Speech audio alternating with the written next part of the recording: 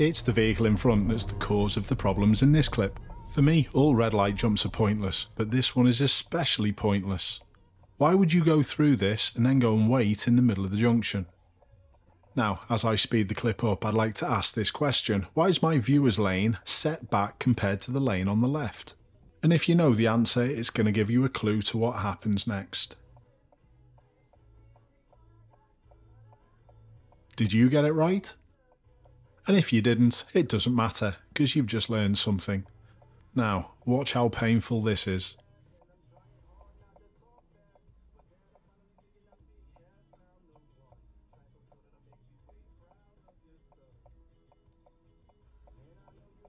I'd also like to say nice job by my viewer for holding back this far.